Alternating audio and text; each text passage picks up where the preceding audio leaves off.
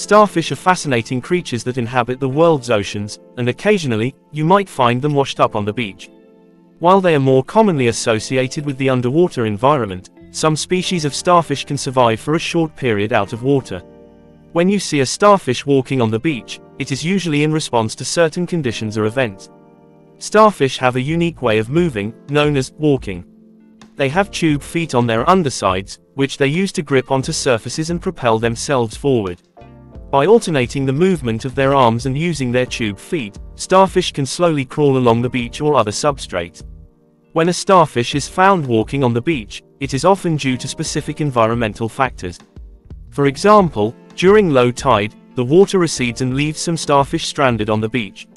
These starfish may start walking towards the water in an attempt to return to their natural habitat. Starfish are predators, and they primarily feed on mollusks, such as clams and oysters. When they find themselves on the beach, they might continue moving in search of food.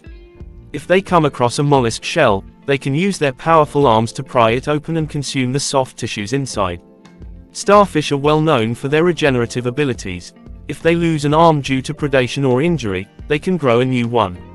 This remarkable feature allows them to survive in different environments, including the beach.